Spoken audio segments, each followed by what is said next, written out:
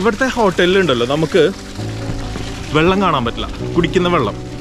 അവർ പറയുന്നത് വെച്ചാൽ ഞാൻ ഇന്നലെ ഹോട്ടലുകാരുടെ അടുത്ത് ചോദിച്ചു, എനിക്ക് വെള്ളം വേണം റൂമിൽ ചായ ഉണ്ടാക്കാനായിട്ട്.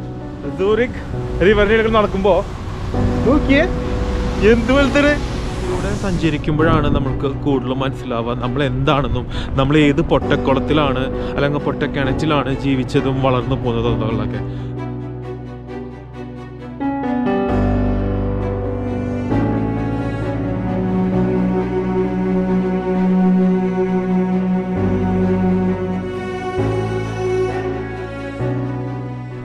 Hello, good morning. അപ്പോൾ നമ്മുടെ സുറിക്കിൽ ഇന്നലെ വന്നു. ഇന്ന് ആദ്യത്തെ മോർണിംഗ് നമ്മൾ താമസിച്ച ഹോട്ടൽ ഹോട്ടിങ്ടൺ അവിടെ നിന്ന് ഇറങ്ങി നടക്കാണ്. കാറിൻ്റെ ഇവിടെ വണ്ടി പാർക്ക് ചെയ്തിട്ടുണ്ട്. നമ്മൾ സുറിക്കിൽ അല്ലെങ്കിൽ സുറിച്ച് രണ്ട് രീതിയിൽ പറയാം, രണ്ടും തെറ്റൊന്നുമല്ല. വരികയാണെങ്കിൽ തൊട്ടടുത്ത് കാണേണ്ട ഏറ്റവും നല്ല കാഴ്ച എന്ന് പറയുന്നത് ഓൾഡ് ടൗൺ ആണ്. അപ്പോൾ ആ ഒരു ഓൾഡ് ടൗൺ എന്ന് പറയുന്നത് ഞാൻ താമസിച്ച ഈ ഒരു ഹോട്ടലിൻ്റെ ജസ്റ്റ് ഒരു 500 മീറ്റർ അല്ലെങ്കിൽ ഒരു 700 മീറ്റർ, ഒരു 10-12 മിനിറ്റ് നടക്കാനുള്ള ഡിസ്റ്റൻസേ ഉള്ളൂ. അപ്പോൾ ആ ഒരു സ്ഥലം കാണാൻ വേണ്ടിയിട്ടാണ് പോകുന്നത്. എൻ്റെ മുഖം കാണിക്കുന്നില്ല, ഞാൻ നിങ്ങൾക്ക് കാഴ്ചകൾ കാണിക്കാം. അപ്പോൾ ഈ ഒരു നഗരം എന്ന് പറയുന്നത് കംപ്ലീറ്റ്ലി ട്രാംസിനെ കൊണ്ട് നിറഞ്ഞിരിക്കുകയാണ്. ഞാൻ ഇന്നലെ രാത്രി ഇറങ്ങി നടന്നപ്പോഴും നിങ്ങൾ കണ്ടിട്ടുണ്ടാവുമല്ലോ ചില സീക്വൻസുകൾ.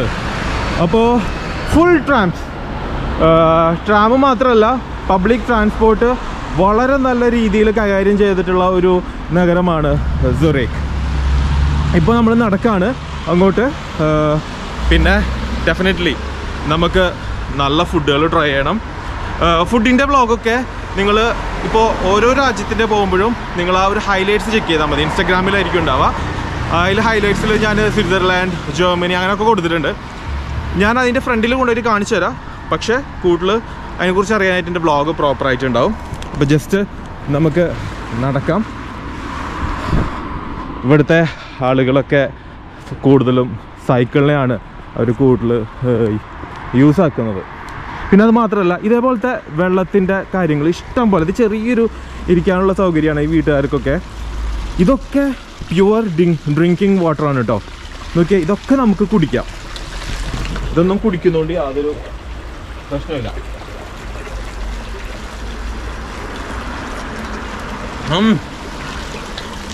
ഇതൊക്കെ നമുക്ക് ഇങ്ങനെ കുടിക്കാം. ഇത് ഇഷ്ടം പോലെ സ്ഥലത്ത് നിങ്ങൾക്ക് സ്വിറ്റ്സർലാൻഡിൽ കാണാൻ പറ്റും.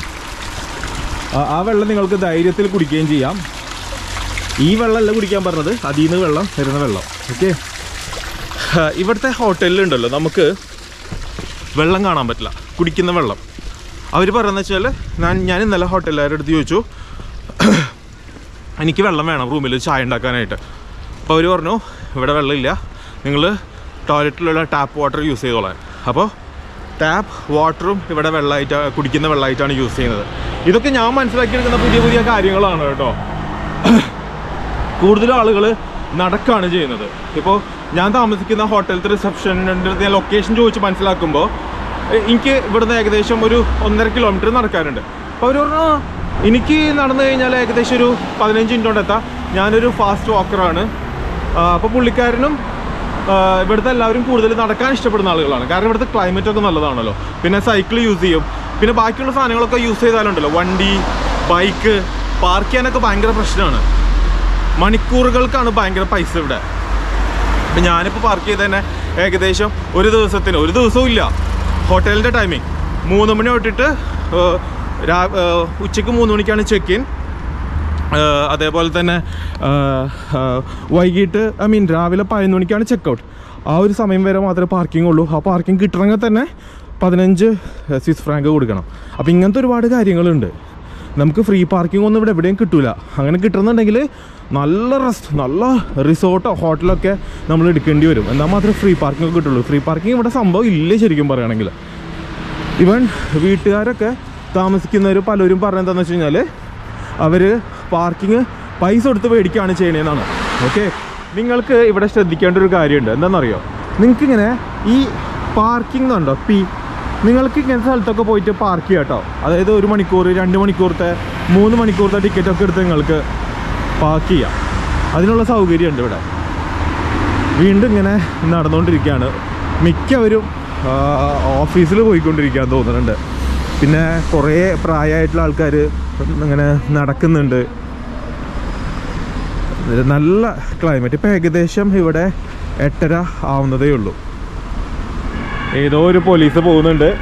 നമ്മളിപ്പോൾ പോകുന്നത് ലേക്ക് സുറീക്കിൻ്റെ ഭാഗത്തോട്ടാണ്. ഓക്കെ, ആ കാണുന്നതാണ് ലേക്ക് സുറീക്ക്. നമ്മളിവിടുന്ന് പോയി റൈറ്റ് തിരിഞ്ഞു കഴിഞ്ഞാൽ ഓൾഡ് ടൗൺ ആവും. സുറീക്ക് നഗരം സുന്ദരമായിട്ടുള്ള പാതകള്, റോഡുകള്, തെരുവിലൂടെ ട്രാമുകൾ ഇങ്ങനെ നീങ്ങിക്കൊണ്ടിരിക്കുകയാണ്. ആ മുകളിലത്തെ വടി പോലെ നിൽക്കുന്ന ഒരു സംഭവത്തിന്റെ പേരാണ് മാസ്കോപ്പ്. അതിന്റെ രാത്രിയാകുമ്പോൾ അതിൽ നിന്ന് ഒരുപാട് ലൈറ്റുകളൊക്കെ ഇതിലോട്ട് പ്രകാശിക്കും. ഈ റൈറ്റ് സൈഡിൽ കാണുന്ന ഈ ഒരു സംഭവമാണ് കുൻസ്തൗസ് സുറിച്ച്. അതായത് 15-ാം നൂറ്റാണ്ട് മുതലുള്ള യൂറോപ്യൻ ആർട്ട് കളക്ഷൻ ഒക്കെ നിങ്ങൾക്ക് അവിടെ കാണാനൊക്കെ പറ്റും. അതൊന്നും നമ്മൾ കണ്ടിട്ടില്ല. നമ്മൾ വീണ്ടും മുന്നിലോട്ട് ഇങ്ങനെ നടക്കാണ്. വടക്കൻ സ്വിറ്റ്സർലാൻഡിലെ സൂറിച്ച് തടാകത്തിന്റെ വടക്കേ അറ്റത്തായിട്ടാണ് ബാങ്കിങ്ങിന്റെയും ധനകാര്യത്തിന്റെയും ആഗോള കേന്ദ്രമായിട്ടുള്ള സൂറിച്ച് എന്ന നഗരം സ്ഥിതി ചെയ്യുന്നത്. ഈ മാപ്പിൽ കാണുന്ന പോലെ ആ ഒരു നീല കളറിലുള്ളതാണ് സൂറിക്ക് എന്ന് പറയുന്ന ഒരു തടാകം. ആൽപ്സ് പർവ്വതത്തിന്റെ ഭാഗമായ മലനിരകളിൽ നിന്നും മഞ്ഞുരുകി ഒഴുകിയെത്തുന്ന ജലം സൂറിച്ച് തടാകത്തെയും മറ്റനേകം ജലാശയങ്ങളെയും സമൃദ്ധമാക്കിക്കൊണ്ടേയിരിക്കുകയാണ് എപ്പോഴും. നമ്മുടെ ഫ്രണ്ടില് നേരെ കാണുന്ന ഒരു ചെറിയ നദിയാണ് ലേമർ നദി. സൂറിക് തടാകവുമായി സന്ധിക്കുന്ന ഈ ഒരു ലേമർ നദിയുടെ ഇരുകരകളിലുമായി രൂപം കൊണ്ട ആ ഒരു ചെറിയ നഗരത്തിലൂടെ ഞാനും നടന്നുകൊണ്ടിരിക്കുകയാണ് അതിന്റെ കാഴ്ചകളിലോട്ട്. സ്വിറ്റ്സർലൻഡിന്റെ സാംസ്കാരിക നഗരമായിട്ടാണ് സൂറിക്കിനെ അറിയപ്പെടുന്നത്. ചരിത്രവും സംസ്കാരവും കലയും ഭക്ഷണവുമാണ് യൂറോപ്പിലെ ഏത് ടൂറിസത്തിന്റെയും നിദാനം എന്ന് പറയുന്നത്.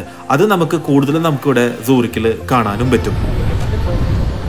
നടക്കാനൊരു പ്രശ്നമില്ല, നല്ല ക്ലൈമറ്റ് ആയതുകൊണ്ട്. ഉക്രൈന് സപ്പോർട്ട് ചെയ്തിട്ട് ഒരു ഫ്ലാഗൊക്കെ ഇവിടെ കാണുന്നുണ്ട്. കണ്ടോ, ഫ്ലാഗുകൾ ഇഷ്ടം പോലെ. ഇതേപോലത്തെ ചെറിയ ചെറിയ ബോട്ടുകളും കനൽ ക്രൂയിസൊക്കെ ചെയ്യാൻ പറ്റും. അത് അപ്പുറത്തും ഉണ്ട് കേട്ടോ. നമുക്ക് അപ്പുറത്തെ സൈഡിലൊന്ന് കിടക്കാൻ എന്തായാലും. നിങ്ങൾക്കൊരു കാര്യം അറിയോ? 2ാം ലോക മഹായുദ്ധത്തിന്റെ കെടുതികൾ യൂറോപ്പിലെ ഒട്ടുമിക്ക നഗരങ്ങളും ഏറ്റുവാങ്ങിയിട്ടുണ്ട്. അതായത് ഒരുപാട് യുദ്ധങ്ങൾ ഉണ്ടായപ്പോൾ ഒരുപാട് ബിൽഡിങ്ങുകളും മറ്റുള്ളൊക്കെ തകർന്നു പോയിട്ടുണ്ട്. പിന്നീട് അത് റീകൺസ്ട്രക്ട് ചെയ്യുകയാണ് ചെയ്തത്. പക്ഷേ സ്വിറ്റ്സർലാൻഡിലെ നഗരങ്ങളുണ്ടല്ലോ, ഈ നടന്ന ആക്രമണങ്ങളിൽ നിന്നൊക്കെ രക്ഷപ്പെട്ടിങ്ങനെ മാറി നിന്നു. അതുകൊണ്ട് യുദ്ധങ്ങൾക്ക് ശേഷമുള്ള പ്രശ്നങ്ങളോ ബിൽഡിങ്ങുകൾ നശിച്ചു പോയോ ഒന്നും സംഭവിച്ചിട്ടില്ല. എങ്ങനെയാണോ ഉണ്ടായിരുന്നത് ഇന്നും അങ്ങനെ തന്നെ പോവാണ്.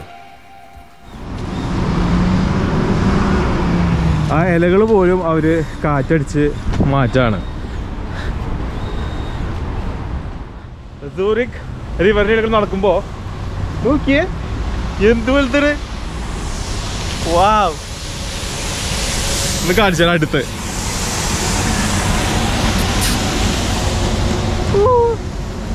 നോക്കിയേ.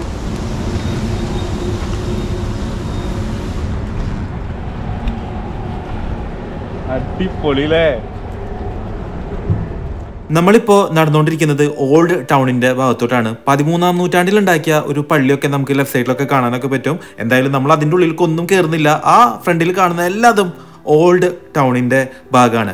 വേറൊരു പ്രത്യേകമായിട്ടുള്ളൊരു കാര്യമുണ്ട് സൂറിക്കിനെ കുറിച്ച് പറയുകയാണെന്നുണ്ടെങ്കിൽ, നമുക്ക് ഇഷ്ടം പോലെ ഇതേപോലത്തെ വാട്ടർ ഫൗണ്ടെയിൻസ് നമുക്ക് കാണാൻ പറ്റും. അതായത് കുടിക്കാൻ പറ്റുന്ന, അതായത് കുടിവെള്ളമാണ് കേട്ടോ ഇതൊക്കെ. ഏകദേശം 1200-ലധികം ഇതേപോലത്തെ ഫൗണ്ടെയിൻസ് സൂറിക്കിൽ മാത്രമായിട്ടുണ്ടെന്നാണ് പറയുന്നത്. അതുമാത്രമല്ല, ലോകത്തിലെ ഏറ്റവും കൂടുതൽ ഇതേപോലെ കുടിക്കുന്ന വാട്ടർ ഫൗണ്ടെയിൻസ് ഉള്ള ഒരു നഗരം കൂടിയാണ് സ്വിറ്റ്സർലാൻഡിലെ സൂറിക്. ചർച്ചിനോട് ചേർന്നിട്ട് തന്നെയാണ് സൂറിക്കിലെ ലാൻഡ്മാർക്ക് ആയിട്ടുള്ള ഈ ഒരു ബ്രിഡ്ജ് ഉള്ളത്, മൺസ്റ്റർബർഗ് എന്ന് പറഞ്ഞ ബ്രിഡ്ജ്. ആ ഒരു ബ്രിഡ്ജ് നേരെ ചെന്നെത്തുന്നത് അവിടുത്തെ തന്നെ ഏറ്റവും വലിയ ലാൻഡ്മാർക്ക് ആയിട്ടുള്ള ഒരു ചർച്ചിന്റെ ഫ്രണ്ടിലാണ്. ചർച്ച് ഫ്രോമുൺസ്റ്റർ. ആ പച്ച കളറിലുള്ള നീളത്തിലുള്ളതാണ് ഈ ഒരു പള്ളിനെ ഏറ്റവും വലിയ ഇമ്പോർട്ടൻസ് ആക്കുന്നത്. അത് മാത്രമല്ല സൂറിക്കിലെ ഏറ്റവും പ്രധാനപ്പെട്ട ലാൻഡ്മാർക്കുകളിൽ ഒന്നാണ്. 9-ാം നൂറ്റാണ്ടിലാണ് ഈ ഒരു പള്ളിയുടെ പണിയൊക്കെ കഴിപ്പിച്ചിട്ടുള്ളത്.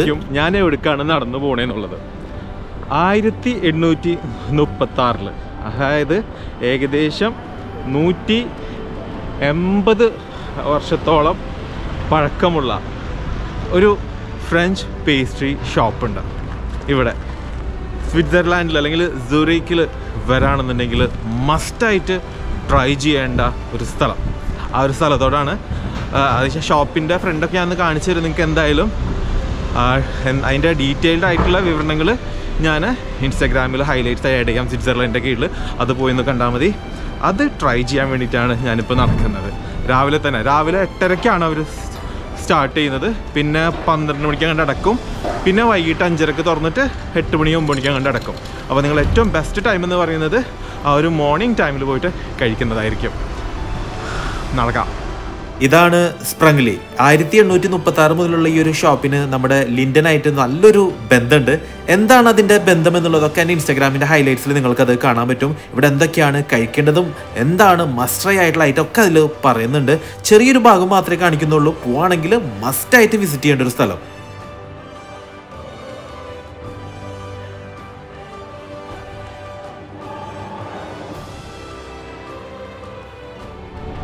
ഇതാണ് പരാഡി പ്ലാറ്റസ് സ്ക്വയർ. സ്വിസ് ബാങ്കിങ് ഓപ്പറേഷൻ്റെ ഒക്കെ മെയിനായിട്ടുള്ളൊരു സ്ഥലമാണിത്. രാത്രി ആയിക്കഴിഞ്ഞാൽ ലൈറ്റുകളൊക്കെ വർക്ക് ചെയ്യും.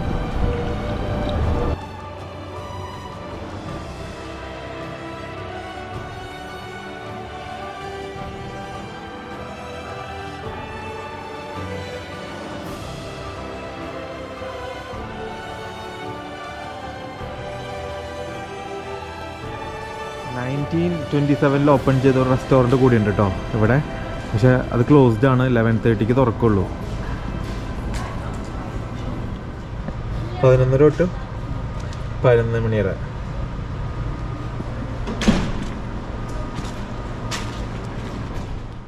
ഞാനിങ്ങനെ വഴി കൂടി ഇങ്ങനെ നടക്കാണ്.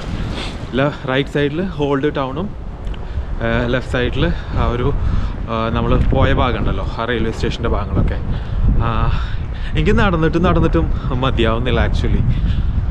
പുതിയ പുതിയ കാഴ്ചകൾ, പുതിയ ആളുകൾ, പുതിയ കൾച്ചർ. നമ്മൾ SGK സാറ് പറഞ്ഞ പോലെ ലോകത്തിലൂടെ സഞ്ചരിക്കുമ്പോഴാണ് നമ്മൾക്ക് കൂടുതലും മനസ്സിലാവുക നമ്മൾ എന്താണെന്നും നമ്മൾ ഏത് പൊട്ടക്കുളത്തിലാണ് അല്ലെങ്കിൽ പൊട്ടക്കിണറ്റിലാണ് ജീവിച്ചതും വളർന്നു പോകുന്നതും എന്നുള്ളതൊക്കെ. ലോകത്തിൻ്റെ കാഴ്ചകളിലോട്ട് ഇങ്ങനെ പുറത്ത് പാറിപ്പറന്ന് നടക്കുമ്പോഴാണ് നമ്മൾ വിചാരിക്കുന്ന പോലെയൊന്നല്ല ഈ ലോകമെന്നും നമ്മൾ വിചാരിക്കുന്ന എത്ര കുഞ്ഞു ചിന്തകളാണ് നമ്മുടെ മനസ്സിലുള്ളതെന്നുള്ളത് നമുക്ക് മനസ്സിലാവുന്നത്. ആ ചിന്തകൾ മാറ്റിമറിക്കണമെന്നുണ്ടെങ്കിൽ യാത്രകൾ തന്നെ നമ്മൾ ചെയ്യണം. ആ യാത്രയിലൂടെ ചെയ്യുമ്പോഴാണ് നമ്മുടെ മനസ്സിന് ആ ഒരു സമാധാനവും സന്തോഷവും ആളുകളും നമ്മളുടെ ചിന്താഗതി വളരെയധികം മാറുകയും അത് വലിയൊരു രീതിയിൽ ആവുകയൊക്കെ ചെയ്യുന്നത്. എൻജോയ്. നടക്കാം. ആ ഒരു റിവറിൻ്റെ സൈഡിൽ കൂടെ ഞാൻ ഇങ്ങനെ നടന്നു പോകുമ്പോഴാണ് ഇവിടെ വേറൊരു സംഭവം കണ്ടത്. നമ്മളെല്ലായിടത്തും ഉള്ള പോലെ ഈയൊരു നോക്കിയേ, ഈയൊരു ലവ് ലോക്ക് ഇവിടെ ഉണ്ട് കേട്ടോ. കണ്ട, ഞാൻ ആദ്യമായിട്ട് ശരിക്കും ഇത് കാണുന്നത് ദുബായിലാണ്. അതിനുശേഷം ഞാൻ കണ്ടത് അവിടെ തുടങ്ങിയത് റഷ്യയിൽ നിന്നാണ്. അപ്പോൾ റഷ്യയിൽ പോയപ്പോഴും എൻ്റെ ആ ഒരു കാഴ്ചകളിൽ ഞാനിത് ഉൾപ്പെടുത്തിയിട്ടുണ്ട്. രണ്ട് സൈഡിലും ലവ് ലോക്ക്. നേരം ഇങ്ങനെ പരപര വെളുത്തോണ്ടിരിക്കുന്നേ ഉള്ളൂ. ഷോപ്പുകളൊക്കെ തുറക്കുന്നേ ഉള്ളൂ. ഓൾമോസ്റ്റ് 9:45 ആയിട്ടേ ഉള്ളൂ. നമുക്ക് ലിൻഡിൻ്റെ ഫാക്ടറി ഞാൻ 9 o'clock എടുത്തിട്ടുള്ളത്. പക്ഷേ ഞാൻ പോയില്ല. കാരണം എന്ന് വെച്ച് കഴിഞ്ഞാൽ അങ്ങോട്ട് പോകാൻ കാറ് വേണം. കുറച്ച് ദൂരത്തിലാണ്. മെട്രോ പോകുകയാണെന്നുണ്ടെങ്കിൽ ഒരു മെട്രോ കയറി ഇറങ്ങി അടുത്ത ബസ്സിൽ കയറി അതിൻ്റെ അടുത്ത ബസ്സിലൊക്കെ പോകണം. അപ്പോൾ അത് ഭയങ്കര പ്രോബ്ലമാണ്. അപ്പോൾ ഞാൻ വിചാരിച്ചു 15 Swiss franc ആണ്. ലേറ്റായിട്ട് ചെന്ന് അത് വെച്ച് കയറാൻ പറ്റുമോ നോക്കാം. ഇനിയിപ്പോൾ അത് പറ്റിയിട്ടില്ല എന്നുണ്ടെങ്കിലും സാരില്ല, ഞാൻ വേറൊരു പുതിയൊരു ടിക്കറ്റ് എടുക്കാമെന്ന് വിചാരിച്ചു. 15 അല്ലേ. കാറിൻ്റെ പാർക്കിങ്ങിന് ഓൾമോസ്റ്റ് 15 തന്നെയാണ്. അപ്പോൾ അത് ഇത് വലിയ കമ്പയർ വെച്ച് നോക്കുമ്പോൾ വലിയ പ്രശ്നം തോന്നുന്നില്ല. അപ്പോൾ നടക്കണേ, എന്താന്ന് നോക്കട്ടെ. അത് ഇത് സെൻട്രൽ എന്ന് പറയുന്നൊരു സ്ഥലമാണ്. അവിടെ ഒരു പോളിബാൺ ഉണ്ട്. ഇതാണ് സെൻട്രൽ പോളിബാൺ. ഒരു ഫുനിക്കുലർ റെയിൽവേ ആണ്, ഒരു ട്രെയിൻ പോലെ സാധനം. ഇത് ഏറ്റവും മുകളിലോട്ടാണ് പോകുന്നത്. ഇത് പോയി കഴിഞ്ഞാൽ ഏറ്റവും മുകളിലെത്തിയിട്ട് നമുക്ക് ഈ ഒരു സൂറിക്കിൻ്റെ മുഴുവനായിട്ടുള്ള കാഴ്ചകളൊക്കെ കാണാൻ പറ്റും. പക്ഷേ ഇതിപ്പോൾ ഓപ്പറേറ്റിംഗ് അല്ല, എന്തോ പണി നടന്നുകൊണ്ടിരിക്കുകയാണ്. അപ്പോൾ അതുകൊണ്ട് ട്രെയിൻ എടുത്തോ ബസ് എടുത്തോ പോകണമെന്നാണ് പറയുന്നത്. അപ്പോൾ എന്തായാലും അതിനൊന്നും നമുക്ക് പോകാൻ സമയമില്ല. ഇതുണ്ടെങ്കിൽ ഒന്ന് കയറാമെന്ന് വിചാരിച്ചിട്ടാണ്. അപ്പോൾ വാക്കിംഗ് ഡിസ്റ്റൻസ് ആണ്. അപ്പോൾ സെൻട്രൽ എന്ന് പറഞ്ഞ സ്ഥലത്താണ് സെൻട്രൽ പോളിബാൺ. ഓക്കെ, ഇങ്ങനെ പോയി മുകളിലോട്ട് എത്തും. അപ്പോൾ നമുക്കത് പറ്റിയിട്ടില്ല, പറ്റുന്നവരും ചെയ്യാം. അപ്പോൾ നമുക്കിനി ഓൾഡ് ടൗണിലോട്ട് നടക്കാം. ഞാനിവിടെ ഒരു സലൂൺ കണ്ടിട്ടാ സൂറിക്കിൽ. അതിൻ്റെ റേറ്റ് ഉണ്ടോ? Cut and go 39 Swiss Frank. 39 Swiss Frank എന്ന് പറയുമ്പോൾ ഏകദേശം എത്ര പൈസയായി? ജസ്റ്റ് ഒന്ന് കട്ട് ആൻഡ് ഗോക്ക് 40, 80, 160 ദിർഹംസ്. എൻ്റെ മോനെ, കുടുംബം വെളുക്കും ഇവിടെ വന്ന് മുടി വെട്ടുന്നുണ്ടെങ്കിൽ സ്വന്തമായിട്ടാണ് ചെയ്യുന്നതായിരിക്കും നല്ലത്. ഒരു ട്രിമ്മർ മേടിക്കുക, നമ്മളിട്ട് സ്വന്തമായിട്ട് ചെയ്യാം. ഇതൊരു റെസ്റ്റോറൻ്റാണ്. ഭക്ഷണം മേടിക്കുക, ഇവിടെ വന്നിരുന്ന് കഴിക്കുക. ഞാൻ ഇതേപോലത്തെ മുന്നേ കണ്ടത് മോസ്കോയിലാണ്. മോസ്കോയിലും സെൻറ്റ് പീറ്റേഴ്സ്ബർഗിലും. അവിടെ ഇങ്ങനെ ഭക്ഷണം മേടിച്ചിട്ട് ഇങ്ങനെ പുറത്തിങ്ങനെ ഇരുന്ന് ഇങ്ങനെ കഴിക്കുക ആൾക്കാർ. നടക്കാം. ഓൾഡ് ടൗൺ കംപ്ലീറ്റ് റെസ്റ്റോറൻറ്റ്സ് ആണ് കേട്ടോ. Chopstick restaurant chopstick. ഇതാണ് central Gillan kebab house take away. വലിയ റേറ്റൊക്കെ നോക്കിക്കോളൂ കേട്ടോ. 15, 14, 14, 7 അങ്ങനെ സംഭവങ്ങളൊക്കെയാണ്. ഇപ്പോൾ ഇവിടെ ഷവർമൊന്നും ആയിട്ടില്ല, ഇവിടെ ആക്കി വെച്ചിട്ടുണ്ട്. ഇവിടെയുണ്ട് ഇഷ്ടം പോലെ ഇതേപോലത്തെ റെസ്റ്റോറൻറ്റ്. അപ്പോൾ ഈ ഒരു ഓൾഡ് ടൗണിൽ വന്നാലും നിങ്ങൾക്കപ്പോൾ ഇഷ്ടം പോലെ റെസ്റ്റോറൻറ്റ്സ് കിട്ടും. ഒന്ന് നടക്കണമെന്ന് മാത്രമേ ഉള്ളൂ ഇതൊക്കെ എവിടെയാണെന്നൊന്ന് കണ്ടുപിടിക്കാനായിട്ട്. പിന്നെ അത് മാത്രമല്ല, ഇങ്ങനത്തെ ടൗണിലൊക്കെ പോകുമ്പോൾ നടന്ന് കാണണം, എന്നാലേ അതിൻ്റെ ഭംഗി നമുക്ക് ശരിക്കും ആസ്വദിക്കാൻ പറ്റുള്ളൂ.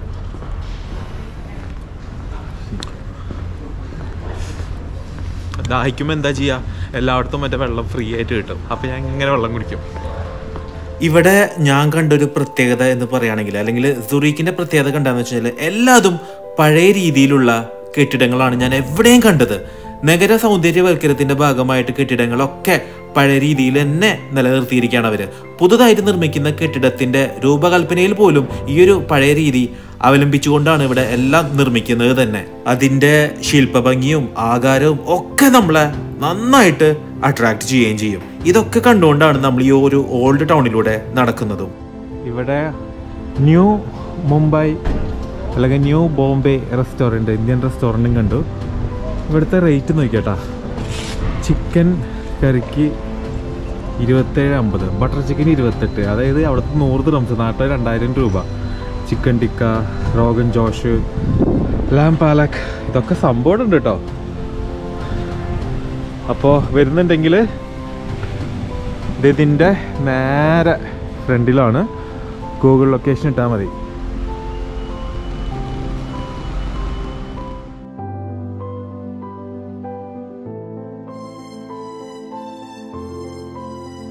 ഇങ്ങനെ നടന്നു പോകുമ്പോഴാണ് 1864 തുടങ്ങിയുള്ളൊരു കോഫി ഉണ്ടാക്കുന്നൊരു സ്ഥലം, കഫേ റോസ്ട്രി.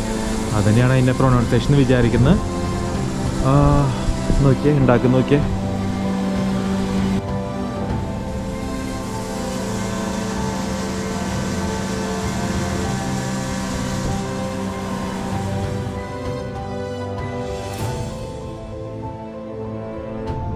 അപ്പോൾ നിങ്ങൾക്ക് ഈ ഒരു സുറിക്കിലെ ഓൾഡ് ടൗണും ലേക്ക് സുറിക്കും ഒക്കെ മനസ്സിലായെന്ന് വിചാരിക്കുകയാണ്. ഇതാണ് മസ്റ്റായിട്ട് കാണേണ്ട കാര്യങ്ങൾ. ഇനി എന്തെങ്കിലും ഉണ്ടെന്നുണ്ടെങ്കിൽ ഞാൻ ഡിസ്ക്രിപ്ഷനിൽ കൊടുക്കുക, അത് കാണണമെന്നുള്ളത്. ഞാൻ മിസ്സായി പോയിട്ടുണ്ടെങ്കിൽ നിങ്ങൾ ഡിസ്ക്രിപ്ഷൻ എന്തായാലും നോക്കണം, വേറെ എന്തെങ്കിലും പുതിയതായിട്ട് കാണേണ്ടതുണ്ടോ എന്നുള്ളത്. സുറിക്കിൽ വന്നു കഴിഞ്ഞാൽ പെട്ടെന്ന് കാണേണ്ട കാര്യങ്ങളുണ്ടോ, ജസ്റ്റ് 1 ദിവസം 2 ദിവസം വന്ന് നിൽക്കുന്നവർക്കുള്ള കാര്യം മാത്രമാണ്. ഇനി നമ്മൾ പോവാണ് സുറിക്കിലെ ലിൻഡ് ഹൗസ് ഓഫ് ഫാക്ടറി, അതിലോട്ട് പോവാണ് ഇനിയിപ്പോൾ. ഓക്കെ, അത് ഞാൻ റൂമിൽ ചെന്ന് ചെക്കൗട്ട് ചെയ്തിട്ടാണ് പോകുന്നത്. ഞാനിപ്പോൾ ചെക്കൗട്ട് ചെയ്യാണ്. അപ്പോൾ അത് നമുക്കിനി അടുത്ത വ്ളോഗിൽ കാണാം. ലിൻഡിൻ്റെ ഫാക്ടറിയെ കുറിച്ചിട്ടുള്ള അവിടുത്തെ മിഠായി ഉണ്ടാക്കുന്നതും വിശേഷങ്ങളും, ഇഷ്ടം പോലെ ചോക്ലേറ്റ്സും. നിങ്ങളുണ്ടല്ലോ ഇവിടുത്തെ ബ്രേക്ക്ഫാസ്റ്റ് ഇൻക്ലൂഡഡ് അല്ല, നിങ്ങൾ എടുക്കണ്ട കേട്ടോ. 15 സ്വിസ് ഫ്രാങ്ക് ആണ് ഇവിടുത്തെ ബ്രേക്ക്ഫാസ്റ്റിന്. അത് ശരിക്കും വേർത്തല്ല, നിങ്ങളത് എടുക്കുകയും വേണ്ട. ഓക്കെ, അപ്പോൾ എനിക്ക് പറ്റിയൊരു അബദ്ധമാണ്. അപ്പോൾ നിങ്ങൾക്കത് പറ്റണ്ട. നിങ്ങൾ രാവിലത്തെ എന്തെങ്കിലും കഴിക്കണമെന്നുണ്ടെങ്കിൽ എന്തെങ്കിലും താൽക്കാലികമായിട്ട് ഇവിടെ നിന്നെങ്ങാനും മേടിക്കുക, അല്ലെങ്കിൽ അവിടെ പോയിരുന്ന് കഴിക്കുക. ഓക്കെ, അപ്പോൾ നമുക്ക് നമ്മുടെ യാത്ര തുടങ്ങാം. നമ്മളുടെ യാത്ര.